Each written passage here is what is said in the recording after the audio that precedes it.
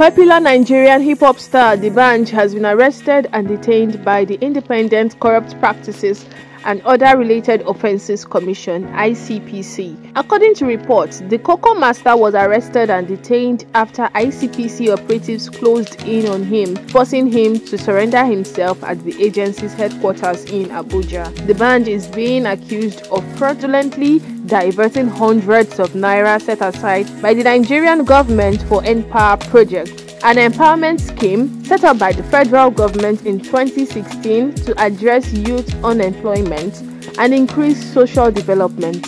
It was also gathered that D'banj has been avoiding summons for weeks, claiming to be overseas for scheduled concerts each time he was invited to appear for interrogation over fraud allegation. It was after the singer failed to show up for interrogation despite multiple invitations that the ICPC moved to arrest him anywhere in Nigeria and abroad, forcing him to show up at the commission's office.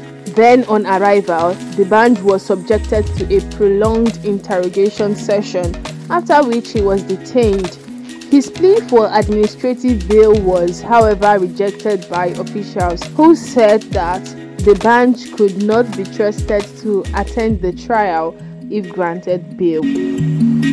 Please subscribe to this channel, NewsPopNG, for more updates. Do not forget to like and share this video. Drop your comments down in the comment section. I am Blessing Isija. Thanks for watching.